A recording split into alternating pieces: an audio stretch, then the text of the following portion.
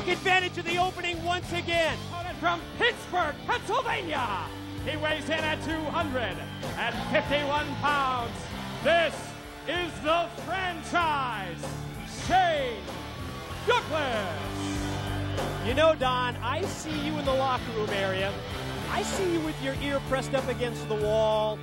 I know that you are endeavoring to find out all the details about Shane Douglas's new franchise, and you know what? Now's the time. Spill your guts. Yeah, I wish I had something to spill. Oh, come on. Dude, Don't I'm give me that. telling you the truth. I still am. I believe that it's still, I'm pretty convinced it's either Chris Sabin, Michael Shane, or Christopher Daniels. Oh, why don't you go out on a limb Well, next time? he left that before the end of the X match last week, the X title match, and I still don't know, and he's not giving it up yet. You know, why didn't I thought I had it. Why didn't he stick around for that match so we could have seen some kind of reaction from him? You're some trying kind to, of body language. You're trying to put normalcy in Shane Douglas' decisions in his life? Well, Come I don't know. on. I just thought maybe you'd have a scoop for me the way you snoop around the locker room area. I was a fly on the wall every chance I could be. I have no idea. For his new franchise, but one thing that's certain, we've seen this through the years with Shane Douglas. Whether it was a triple threat, whether it was any other of the groups that he was associated with, you know that Shane Douglas is a true leader who loves to have backup. He loves to use that numbers game to his advantage.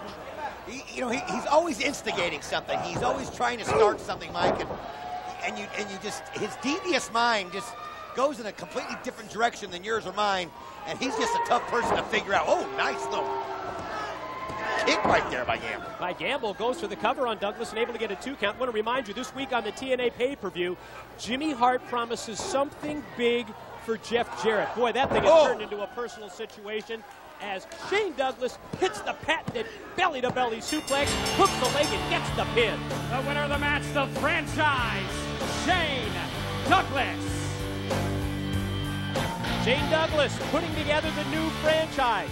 Jimmy Hart promising something big for Jeff Jarrett. This week on the TNA pay-per-view, there's only one way to find out what Jimmy Hart has in store for Jarrett.